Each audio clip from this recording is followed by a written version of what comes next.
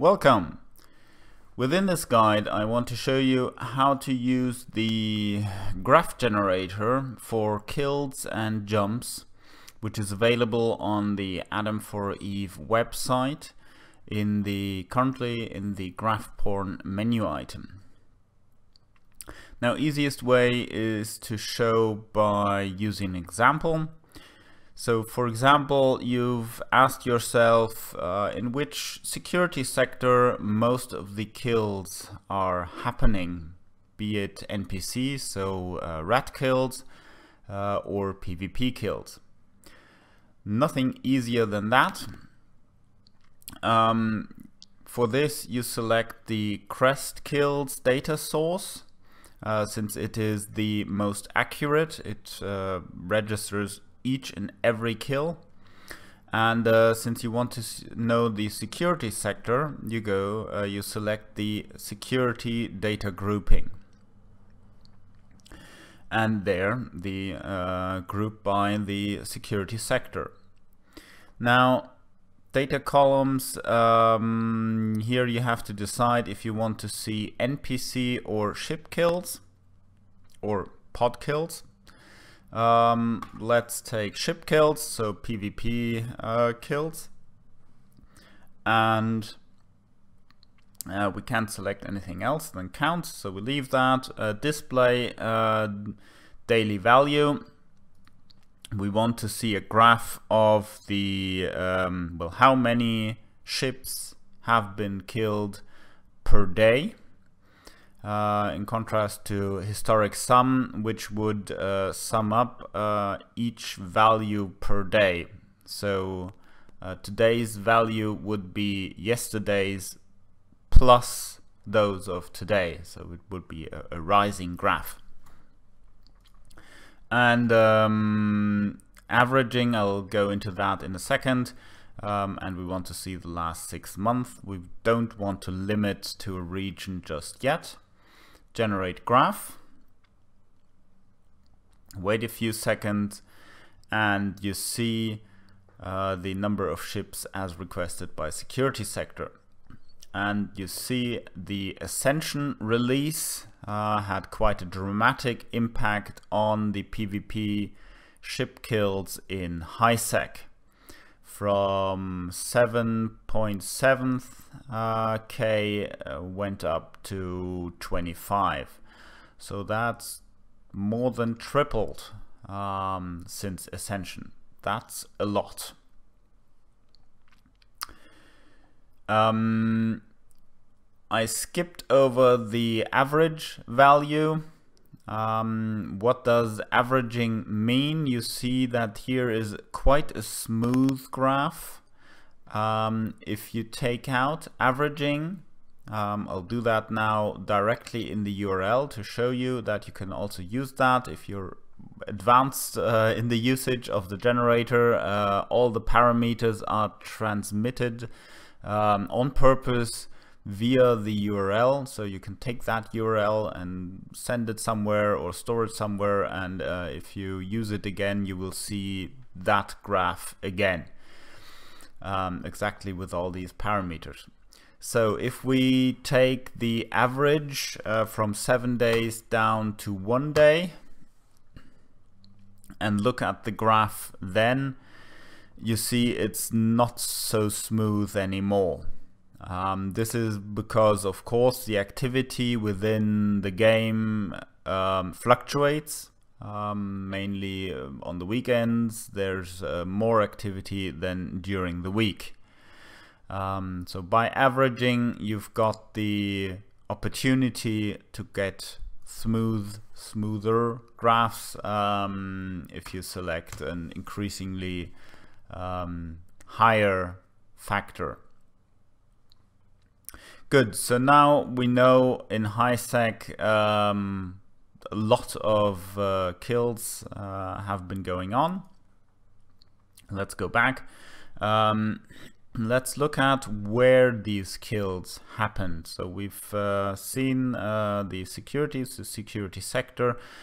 We've seen that HiSec has had a huge increase. We now want to know where these kills happen. So we go select the data grouping to location, and we want to see the region where this happens. Again, we want to see ship kills, daily values, and now the ranking is important. Here it of course cannot show all the regions since there's 100 of them. So it only shows 5 of them, therefore it has to rank the regions, the generator, and it can either do this by ranking, so creating a ranking across the last few days, or across the complete history that you select here in time span. So if I take history here, then it would create a ranking across the whole 6 months. If I take now, it will rank across the last 3 days. We'll take now, since Ascension hit, we want to see the top 5 regions of PvP kills. We want to average it since that's a nicer graph. And since we've seen that most of the kills have been in HiSec, we want to see where the action is in HiSec. Generate the graph. And it seems that Essence is a bit in front, but mainly the Forge and Lone Trek are the regions where most of the action happens. If you want to see what kind of amount these top 5 has, you in the bottom for all of the data lines you have a checkbox in order to display it or hide it. There's also for the, if you have a top graph, you also have total and others. So if we display total, this is the line for all regions, and if you also display others, you see that the shown 5 regions have a significant amount, or cover a significant amount of the kills that is happening in HiSec. Now, what happens if you don't select anything, then of course no grouping is being done, and you can see the complete kills within complete new even. It is showing you the 3 categories: NPCs, so rat kills, which of course is very high. And you can hide it. If you hide it down here, you see the ship kills and the pod kills that have increased with Ascension. You've got two additional data sources as well, which is, for example, the crest gate jumps. Let's take an example here in which security sector was the most activity, the most gate jumps. I would assume that would be also HiSec, but let's check. We take 3 months. We want to have the security sector. We also want to rank by the last few days, and we shoot, and indeed, so you see that most gate jumps happened, or the increase of the gate jumps is mainly within HiSec.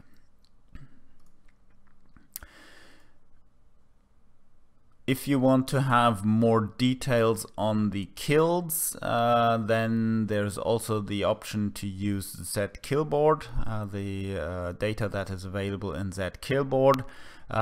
Please note that zKillboard doesn't cover all kills that happened within EVE Online. It covers about 1/3. So you have to use that data and the graphs that are generated here with a bit of caution. So if we we want to see now, for example, what kind of ships are being destroyed the most. So we select ship, which is now only available with the zKillboard data source, since this information is not being provided by CCP via the API. Type of ship that was destroyed, we don't want the individual ship, we want the group of ships. And here you've also got the option, instead of just the amount of kills, to have the ISK value or the average ISK value. We take the count, daily value, the ranking should be now, and last 3 months, and we limit this, let's limit this just for an example to the Forge. And we limit this as well to ships, since if you select all or keep it as all, also structures like citadels are included, or deployables like mobile depots or mobile tractor units are included. We only want to have ships. So generate that graph, please.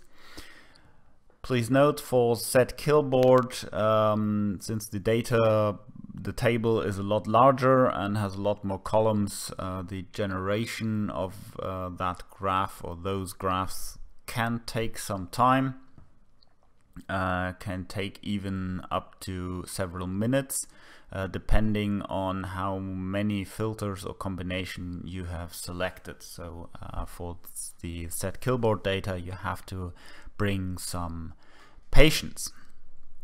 However, here it took only 19 seconds, so that's good. And well, capsule is mostly on top of, if you're looking at the ship kills. Therefore, we hide the capsule, and we see that within HiSec, the Forge, currently corvettes, interestingly, are on top, but frigates have increased within the last days since Ascension. And if we look at the total and the others, that these ship classes cover, well, most of the kills, so battleships, etc. They make account only for a small amount. Now this is the count. You could also look at the value. I'm now not going back to the form, demonstrating how to use the URL. I'll take value, value, and shoot. Generating the graph now based on the value of the ISK value of the kills, again limited to the Forge. And here, of course, the picture is different. Freighters are on top, since well, if you destroy one frigate, that's at most 1 million. Whereas if you destroy a freighter, that's at least 1 billion, and therefore frigates won't show here. Interestingly enough, capsules are here as well with 9 billion, so a lot of value have been within those capsules. One other thing I want to demonstrate, or one other use case, is the average value. So if we again go to ships, let's take security. Take security. We again want to look at the security sectors. We look at the pods, and we want to have the average value of the pods. And want to see if in HiSec the value of pods is, so capsules, is higher than in low or null, since you would expect to be killed in null more than in HiSec. 3 months, average value of the kills, so that is the total value of all capsule kills across, divided by the number of kills. And show me that, please.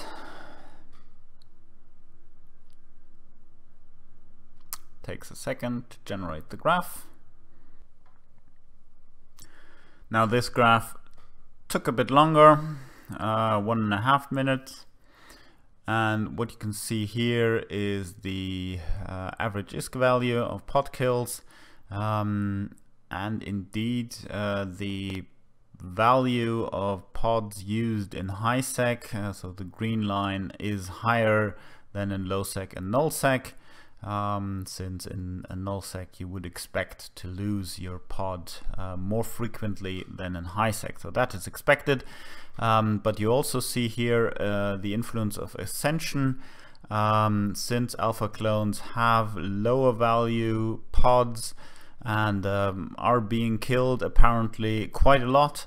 The average value is decreasing by quite a lot. That's it for this guide. I hope I gave you an overview what these different options mean and what they influence. You can just try them out and look at the result if it's what you wanted to see. If you encounter any bugs, please let me know so I can correct them. If you want a graph or are seeking to answer a question with a graph that you cannot generate currently with this generator, you need a different grouping or something like that, you can also let me know, and it might make it onto the feature list and be implemented at some time. Hope this helped. Thank you very much, and talk to you next time. Bye bye.